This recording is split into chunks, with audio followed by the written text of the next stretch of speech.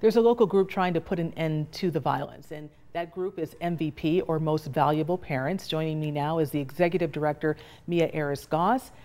Thank you so much for being with us. Thank you for having me. Appreciate you being here. We know that parents have a job to protect their children. Absolutely. But when your child is accused of doing a crime like this, do you believe that the parents should be held accountable?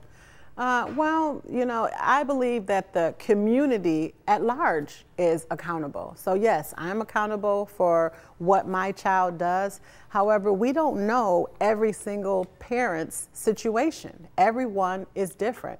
So I think that yes, we should take a look at what is going on in that household. But the main thing that we need to take a look at is what are we doing as an entire community? Because it takes a village to raise a child, and there are different circumstances with different households. What are you seeing with MVP? Because you all are boots on the ground. Yes, You're out there, and you're probably seeing more than the average person does, and you have been helpful in turning some of these kids around. Yeah. So what are you seeing, and what are some of the situations? Because sometimes people watching right now, they have no idea what some households are dealing with. Yes, you're absolutely right, because we also deal with volunteers from universities and things of that nature, and they say how surprised they are because they don't know.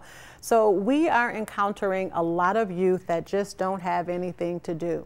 That's one of the main problems, is that we don't have enough positive activities for our youth. And you hear all the time from people, oh, we have this basketball program, or we have this after-school program.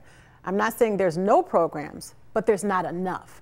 There's not enough people doing enough work. There's lots of people doing work, but if you have 300,000 people in a city, if you have 33,000 students in a school, then you need more people to work at that problem. So we definitely need more educational programs, after-school program, athletic programs, and we need more community policing. We have a wonderful relationship with some community police, but we don't have enough. You know, we have volunteers, we have businesses that do things. We don't have enough. We need to really make it a point to our community that the business owners, the educators, the doctors, lawyers, educators, everyone, we need to be more aggressively working together to help. Quickly, where does MVP stand on guns? MVP is not against guns. MVP is against illegal guns, and we're against guns being in the hands of people that are not equipped to use them.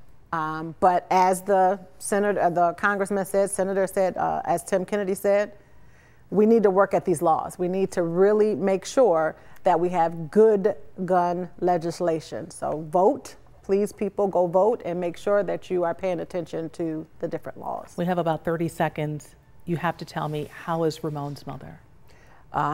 She is heartbroken. However, she has pulled her strength together so that she can have a few interviews, because she wants to make sure she gets the message out to stop the violence. But she needs more encouragement, more support, and more love, and she absolutely appreciates all that everyone has done. Mia Ayers-Goss, the Executive Director of MVP, we want to thank you so much for taking the time to come out and give a message that people needed to hear. We appreciate you. All right, thank you. I appreciate you. All right.